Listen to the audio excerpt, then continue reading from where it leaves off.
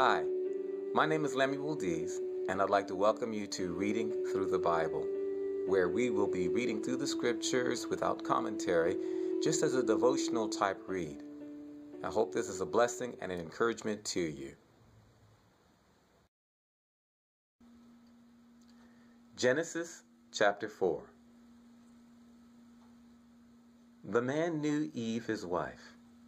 She conceived and gave birth to Cain, and said, I have gotten a man with Yahweh's help. Again, she gave birth to Cain's brother Abel. Abel was a keeper of sheep, but Cain was a tiller of the ground. As time passed, Cain brought an offering to Yahweh from the fruit of the ground. Abel also brought some of the firstborn of his flock and of its fat. Yahweh respected Abel and his offering, but he didn't respect Cain and his offering. Cain was very angry, and the expression on his face fell. Yahweh said to Cain, Why are you angry? Why has the expression of your face fallen? If you do well, won't it be lifted up? If you don't do well, sin crouches at the door. Its desire is for you, but you are to rule over it. Cain said to Abel, his brother, Let's go into the field. While they were in the field, Cain rose up against Abel, his brother, and killed him. Yahweh said to Cain, Where is Abel, your brother? He said, I don't know. Am I my brother's keeper? Yahweh said, What have you done? The voice of your brother's blood cries to me from the ground. Now you are cursed because of the ground, which has opened its mouth to receive your brother's blood from your hand. From now on, when you till the ground, it won't yield its strength to you. You will be a fugitive and a wanderer in the earth. Cain said to Yahweh, My punishment is greater than I can bear. Behold, you have driven me out today from the surface of the ground. I will be hidden from your face, and I will be a fugitive and a wanderer in the earth. Whoever finds me will kill me.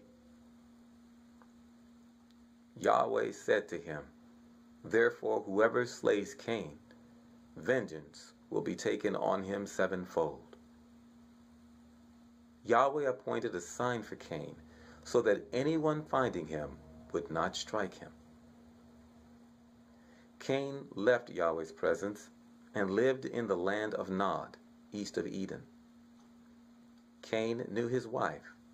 She conceived and gave birth to Enoch. He built a city and called the name of the city after the name of his son, Enoch. To Enoch was born Arad. Arad became the father of Mehujael. Mehujael became the father of Methushael. Methushael became the father of Lamech. Lamech took 2 wives. The name of the first was Ada, and the name of the second was Zillah. Ada gave birth to Jabal, who was the father of those who dwell in tents and have livestock. His brother's name was Jubal, who was the father of all who handle the harp and pipe. Zillah also gave birth to Tubal-Cain, the forger of every cutting instrument of brass and iron. Tubal-Cain's sister was Naamah. Lamech said to his wives, Ada and Zillah, hear my voice. You wives of Lamech, listen to my speech. For I have slain a man for wounding me, a young man for bruising me. If Cain will be avenged 7 times, truly Lamech 77 times. Adam knew his wife again. She gave birth to a son and named him Seth, saying, For God has given me another child instead of Abel, for Cain killed him. A son was also born to Seth, and he named him Enosh. At that time, men began to call on Yahweh's name. Thanks for joining me on this Bible reading journey. I'd like to invite you to check out some of my other sites and offerings. I've got a voiceover website that you can find at lemuelcds.com.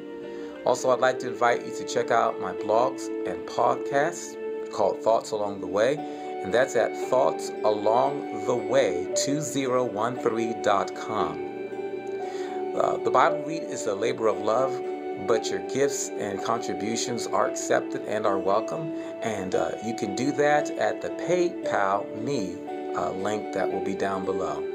Hope you can join us again for the next Bible Read. Until then, God bless you. Have a great day and a great week and a great year. See you soon. Bye-bye.